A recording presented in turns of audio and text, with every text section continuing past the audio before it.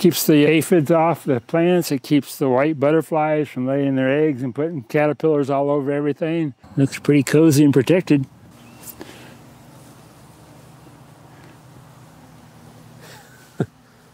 Did you have that planned?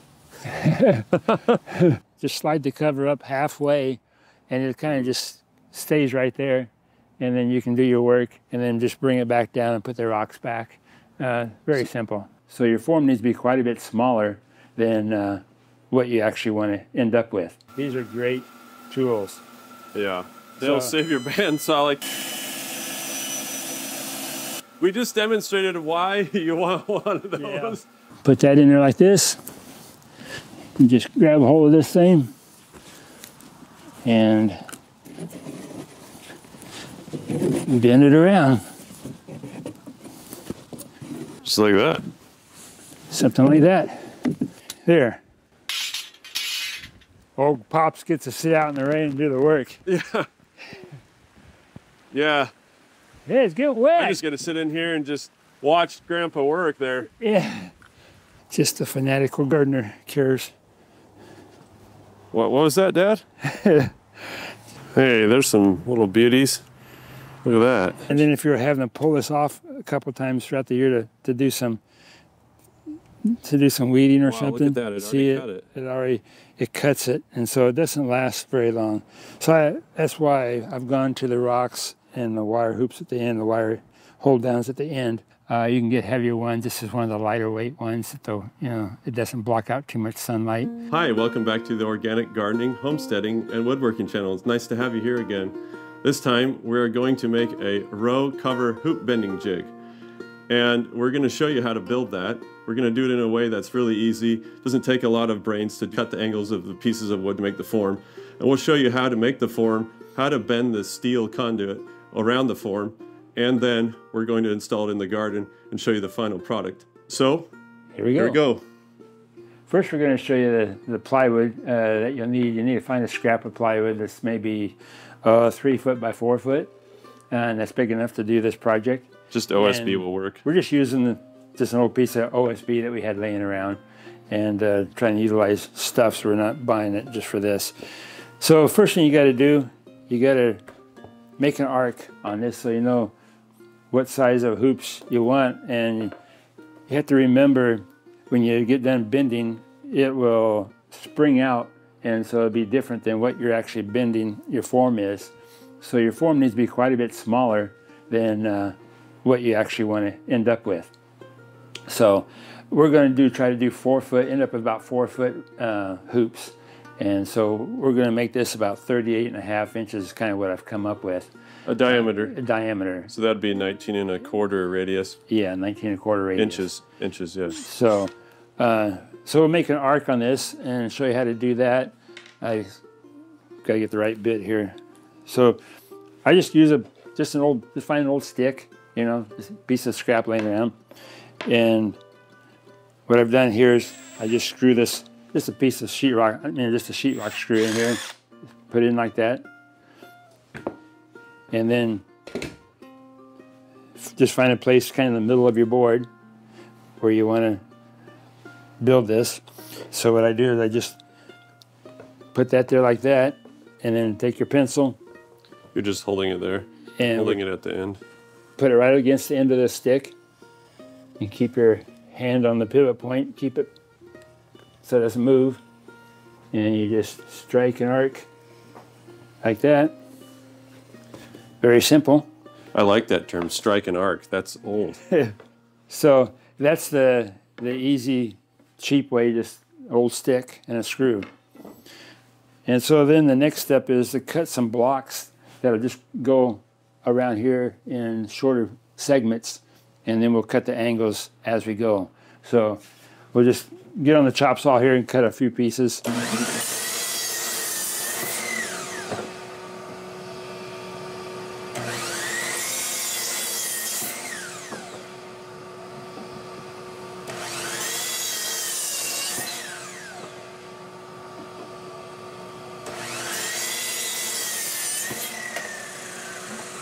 Dad, about how long were those pieces? Those are about 13 and 14 inches. It doesn't really make any difference. They can be shorter, they can be longer.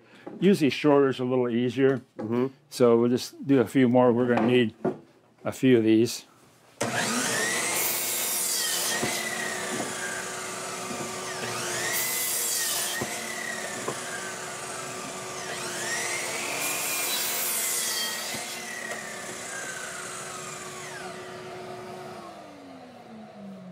So people can make this with just a jigsaw or something yeah, you like can that. just You use make the whole thing. You can even do this as a handsaw if you Yeah. want to, if you got a lot of extra energy.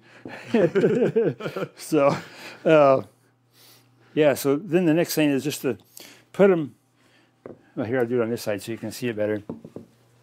You see that this is the arc here, so you just put this edge, just so. Just covers. We're going to be cut this a radius like this on this piece of wood.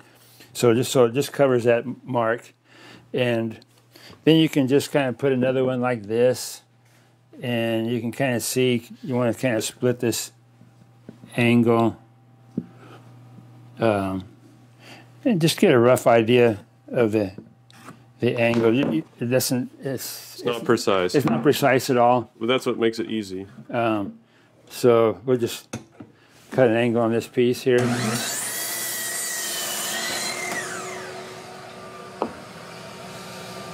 So we'll put that on there like so, just so it's right on the edge here. And then the next one, so you can just line this up.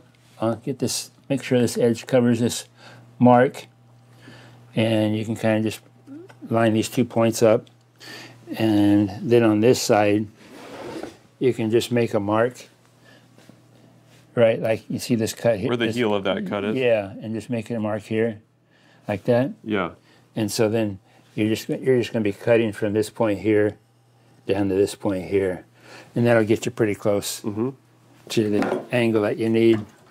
So just kind of eyeball it on here, and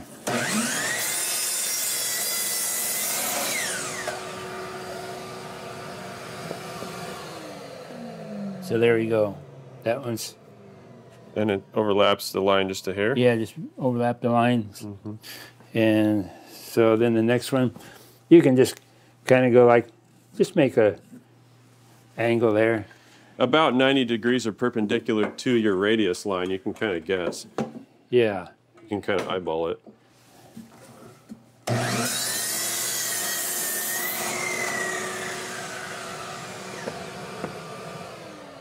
So that goes like that, and then we'll just take another block here. I guess I meant to say 90 degrees from this imaginary circle. Put this like so that we're overlapping this line again, and we go back here and make a mark just like we did before.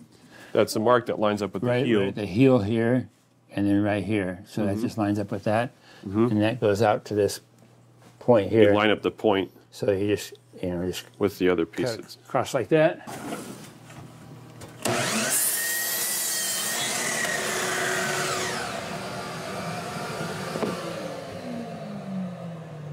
Okay, last piece.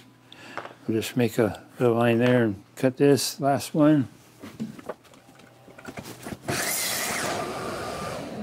Okay, so that's the blocks all set in, and then you got to make sure you go along here and you mark where all these blocks set, because you're going to need to know right where those blocks go next time you put this back together. So just make a mark all the way around there. And then you need to number them? Yeah, I need to number them. Just there's 1, 2, 3, 4, 5, 6, 7. And then we'll make here's our stick again. You need to make sure that screw's sticking out long enough, because now we're going to have to draw on top of these blocks, and we need some height there so it's not at an angle. So just, and then put it right where you had it before in the middle when you drew the arc first. So just line that up like that. Take your pencil and strike an arc all the way around here. Just like that. You hold your pencil solid against the end of the stick and make a mark all the way around. And now it's time to cut them. You can do this with a jigsaw, works just fine, no problem. I'm gonna use a bandsaw just because I got one and kind of spoiled. So we're gonna do this with the bandsaw.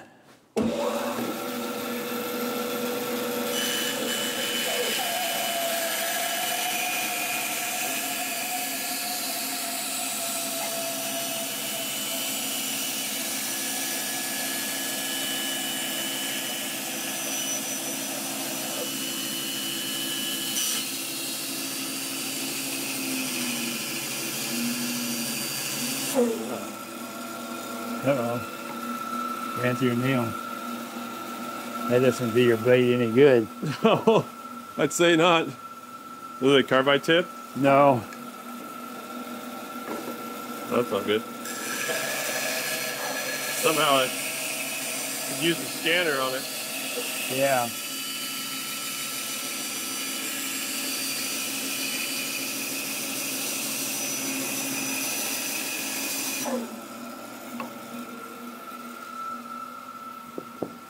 I think I'll get the metal detector just so we don't run into any more nails. Yeah, if you have a bandsaw, it's a smart idea to have one of these. Maybe we'll leave a link for one down in the description below. Yeah, these are great tools. Yeah, they'll save your bandsaw like you. We just demonstrated why you want one of those. Yeah. So just run it over your. You gotta make sure you don't have anything metal on your wrist because it'll catch it and sense it. So that one's good. Maybe. That's good. This is picking up the table saw underneath. That's why it's beeping. Yeah. That's good. Good. Looks like we probably hit the only nail there was in the whole bunch. Yeah. Hey, can you try it on that piece that does have the nail just to show that it works? Let's see, where's that? Right here? No, it's the first one, I think. Yeah, here. See, that's got the nail right there. There. Yeah, you can see the nail. Okay, so make sure this thing works. Yep. Well, it's kind of a hidden nail. Maybe do it more towards the tip. Usually, that's interesting because it's usually a lot more sensitive than that. It must be just a little tiny piece in there. So, yeah, it's a very tiny piece, I guess. Yeah. Anyways, it'll usually find whole nails. Yeah, it'll find nails really deep. Yeah, it's something you should do if you run on here.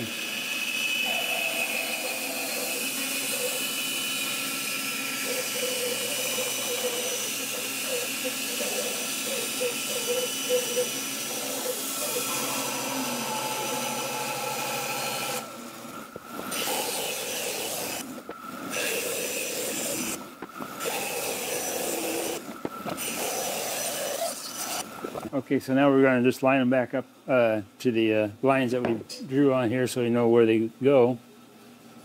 So just like that. And they're numbered, so 3, 4. Yeah. 4, 5 goes here. 6. And 7, like that. I think that's good. So now we just got to screw them down to the board. That's a little bit trickier. So we're just going to screw these up from the bottom side. So I just pull off the edge of the table and just use some 1.5 inch screws.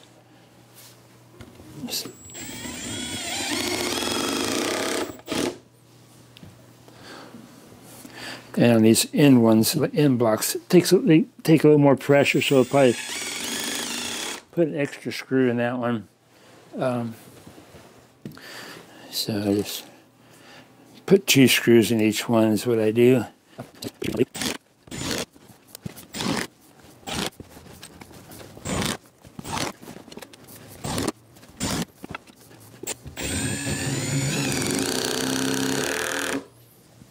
Okay, and then we need just 1 block put on the end here for the where you kind of wedge the conduit, It's the starting block. When you're starting. Yeah, this is starting, kind of a starting block. So we just kind of guess at that. Try to make it parallel to the end of the joint right here. Right here, right. So that it'll hold it as tight as it possibly can down at the end. Yeah, we may have to adjust it as we go. Okay. Just see how it bends. So you just need to screw that on there good.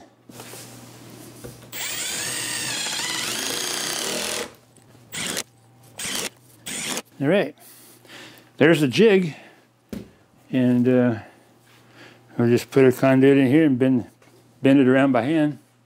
So we're going to take this outside, and we've got a pallet out there on the ground that we're going to screw this down to the pallet, and then because we need something to keep this from twisting like this when we pull on that conduit to bend it. We'll fasten it to the pallet, and the pallet's staked down to the ground, so it can't go anywhere. So that's the next step. We're outside now, and I just put a pallet on the ground, and I put some stakes, a stake here, and there's a stake here, and there's one over there, and one on that side, just to keep it from turning when we start bending conduit. So you just got to screw this down to the pallet. This piece of OSB, this plywood, just so it doesn't move. It doesn't take much to hold it in its place. There we go. So that's done, and now we're going to mark halfway on these conduits. These conduits are 10 feet, just a standard half-inch EMT conduit. You can get a big box store. These ones came from Home Depot. So these 10 foot, so we just mark these all at 5 foot, so we know where the center is. You want your hoops even on each leg, even on it. So that's the center.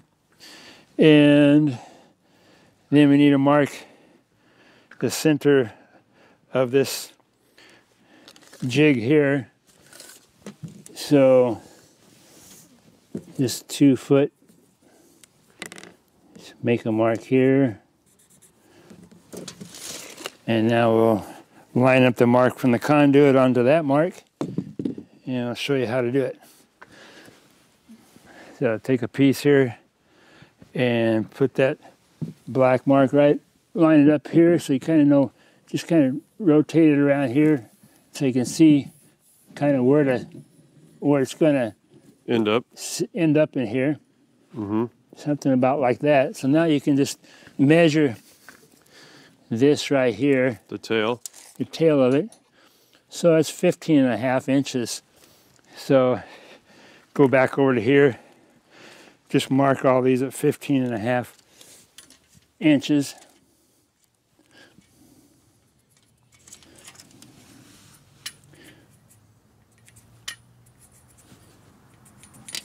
Doesn't have to be super accurate or anything. Okay, so put that in there like this. And just grab a hold of this thing and bend it around.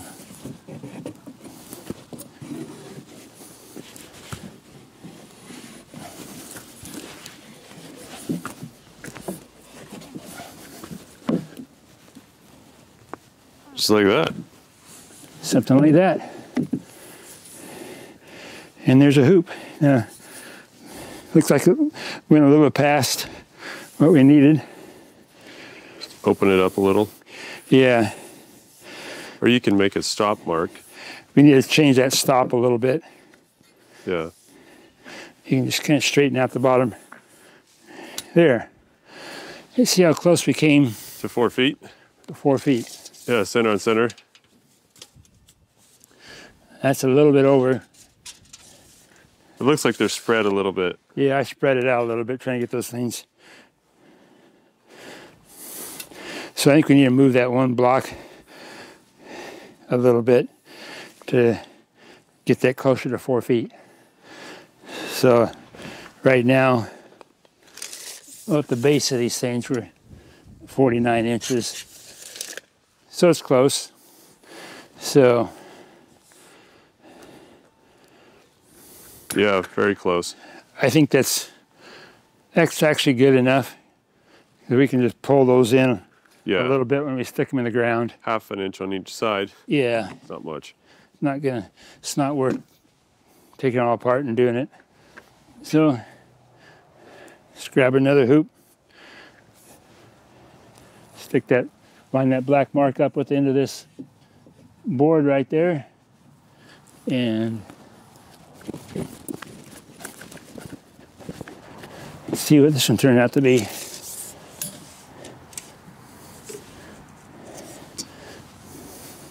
I think I'm just going to pull this back a little bit, straighten out that. Yeah, that's better. About 47 right there. And we'll just unbend it just a little bit, stretch it out.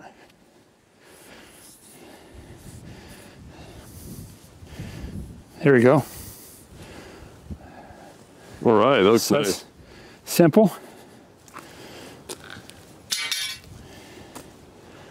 So we just do that to all the rest of them. And then we'll put it on the bed, cover our bed, plant some broccoli and cauliflower and put a cover over it. Yeah, so that is the next video, is planting brassicas. Broccoli, cauliflower. Is there any cabbage, Dad? Not cabbage. Broccoli and cauliflower. Just the flowering brassicas. Starting to rain. Got a few drips.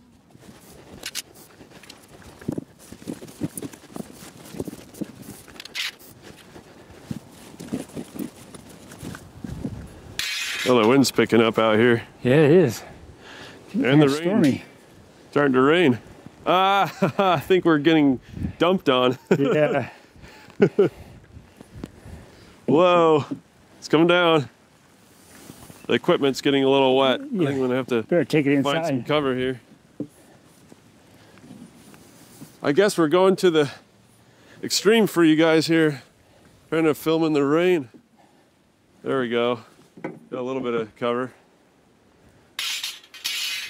Old Pops gets to sit out in the rain and do the work. Yeah. Yeah. Yeah, it's getting wet. I'm just gonna sit in here and just watch Grandpa work there. Yeah. I call him Grandpa because it's my kids call him, but it looks like you're getting a little wet there, Dad. Yeah, I'm getting wet. You're gonna be like a... There. We got her.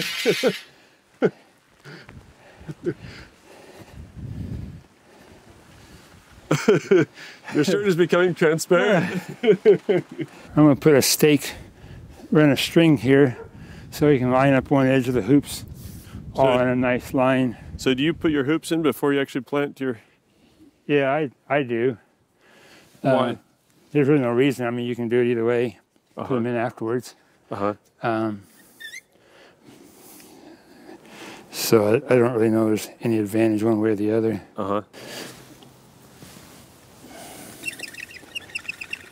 I usually just eyeball it. Don't do this, but today we'll do it.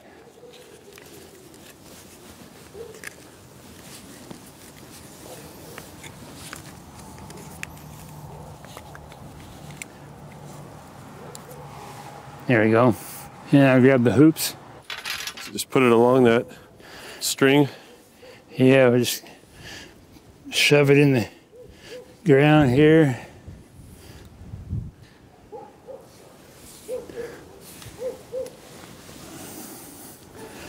And this gives you a tall enough growing area for your broccoli and cauliflower, so it has room to grow.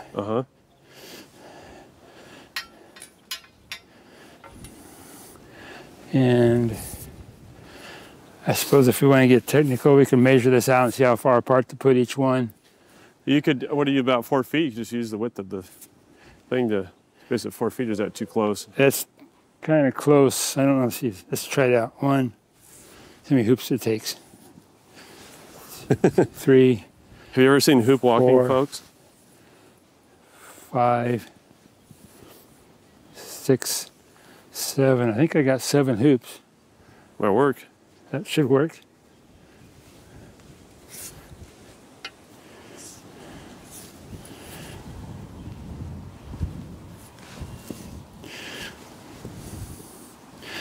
And I try not to step on the beds, packing the soil down.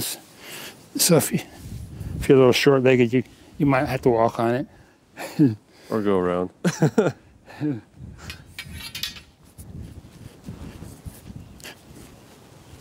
I suppose if you had very hard soil, which you shouldn't have in your garden, you could always drill a hole like we did it for the onions. Yeah. So.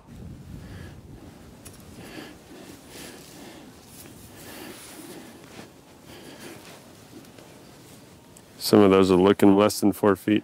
Yeah. That one looks a little small. Okay, pull this over a little bit. But it doesn't have to be perfect. Nope. Plants don't care. Just the fanatical gardener cares. What was that, Dad? Just the gardening fanatic cares wants it looking nice. No, there's none of those kind of people watching this, is there? No. Okay, let's see. We appreciate every one of you guys. Gardening fanatics and beginners, enthusiasts. You bet. Yeah, we want to teach you guys how to amend your own soil and have just a better general understanding of gardening and what to do.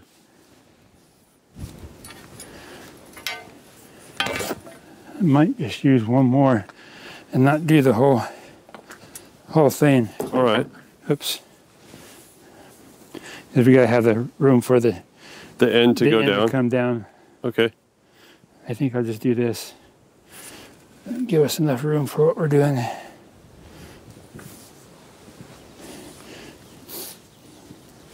Gonna have a covered wagon here without wheels. Now, I just kind of sidle on the top of it, just kind of see if they're halfway. You could. The same elevation? Yeah, you want to sight down there for me and tell me which one goes up and down? Sure. All right. Let's get in here. Let's have the viewers help us out here. Go to the next one, drop that one down. Yep. Drop this one down? Uh-huh. There we go. And next one needs to go down a ways. Yeah, that's pretty good. Is that Next it? one's pretty good. Okay. Yeah. Good. Yeah, that's not bad. So, get that string out of the way. I gotta hook it down here for you. I can man the camera and do it with my other hand. There we go. Thank you. You're welcome. Now we'll get the broccoli and cauliflower and get that planted. Hey, there's some little beauties. Look at that. Yeah, they're. What's the date today? Is it March 27th? And we're planting these. I'll look on my phone and not try to trip here as I walk backwards and hold the camera. Okay. It is the 28th. 28th, okay. So anyway, we're planting on March 28th. It's the right moon phase for them. Okay. And we got just one day to do it in. So we want to get them in. Okay, we're going to put the row cover on now. And it comes in a 10-foot wide roll. It's called Agribon 15. That's the weight of it, 15. You can get heavier ones. This is one of the lighter weight ones, though it doesn't block out too much sunlight. And it stays on for the whole season until these plants come out, until we harvest them. Don't have to do anything as far as opening it up or closing it or anything. Just leave it on and kind of peek through it and see when the broccoli and the cauliflower is ready to harvest. Mm-hmm. And then just pull it off and harvest everything. So here we go. Stick this on there. Hang on. Go for it. And it's kind of a breezy day today. It's better to do this on a nice calm day, but you don't always have that option.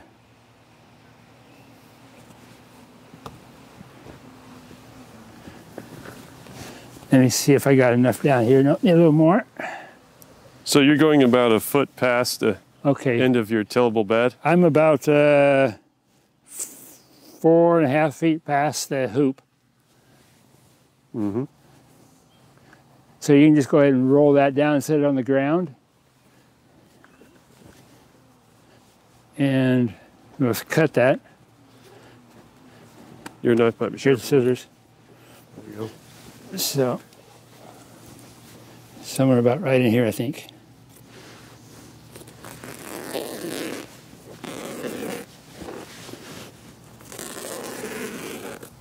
All right.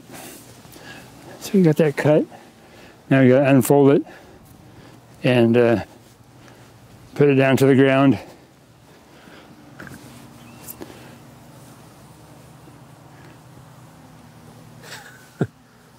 Did you have that planned? That works pretty good with the breeze. And just put that seam right in the middle, Luke. The top seam? Yeah, right there you go. So it's centered. Yeah.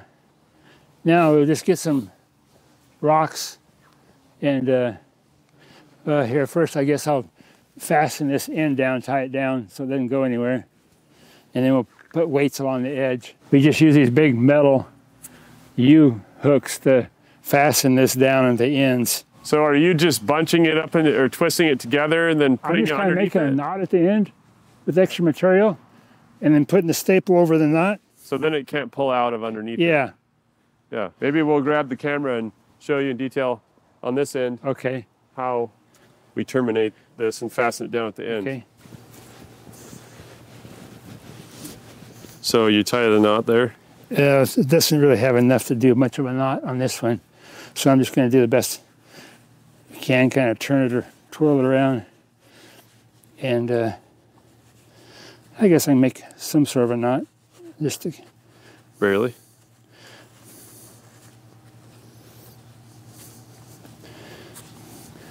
And then just take this big wire staple. It's a heavy duty staple just made out of some heavy wire that I had laying around. And push that down in there. And that knot there keeps that from sliding through. And then we'll just take a bunch of rocks or whatever you have and just set them along here. And it's good to use rocks that aren't too sharp. Like if you use bricks, they have a sharp edge on them and it'll tend to tear your fabric and it won't last as long, especially if you get a hard wind, a strong wind that comes along. So you want rounded edges. That's why I like using rocks to do this job. Makes the hoops cover last. Got that side, and then I'll just do the other side.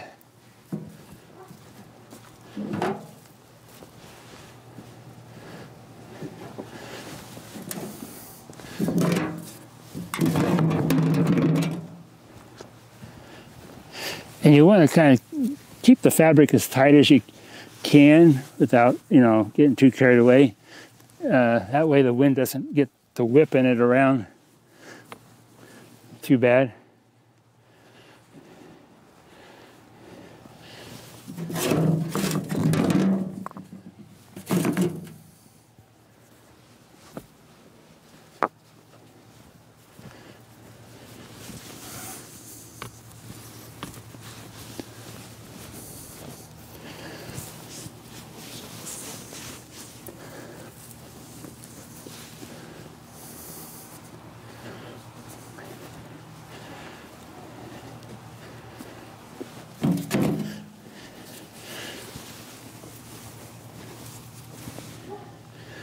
And I think that's pretty much it.